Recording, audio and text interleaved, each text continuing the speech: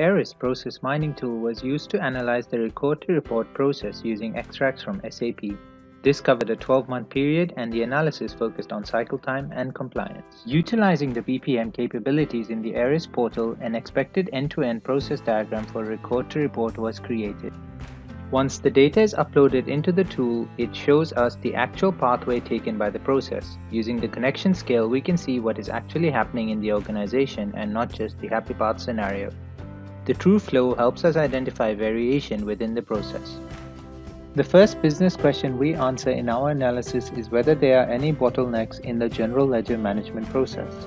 The KPIs covered in this business question are average cycle time from create to park journal, park to post journal, and create to post journal, as well as total number of journal entries. There was 201,000 journal entries posted for the time period of the analysis. On average, it took 12 days from park to post journal and 1 day from creation to posting of journal. Journals were parked 13 days in advance of creation.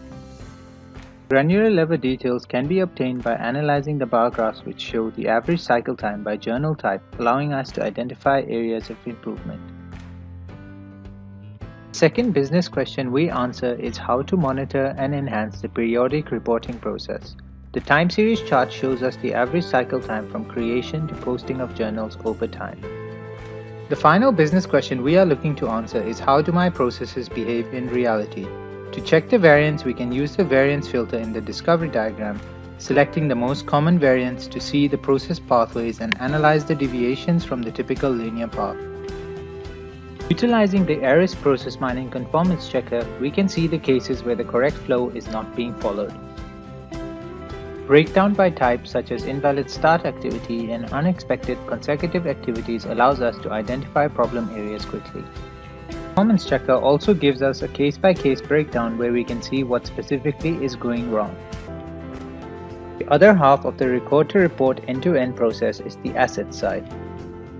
Similar to the general ledger cases, once the data is uploaded into the tool, it shows us the actual pathway taken by the process.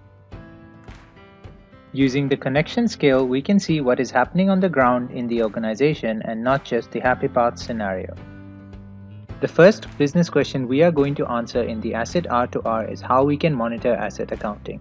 The KPIs included in this are number of fixed assets acquired, disposed, and transferred, as well as the number of depreciation runs. This breakdown table provides us with the number of cases in each category, giving us a high-level overview. More granular detail can be obtained by the company breakdown graph on the right.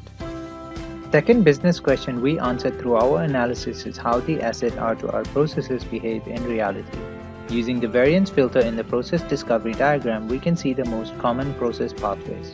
In conclusion, the ability to add filters and apply selections allows businesses to get answers to various questions within their R2R process.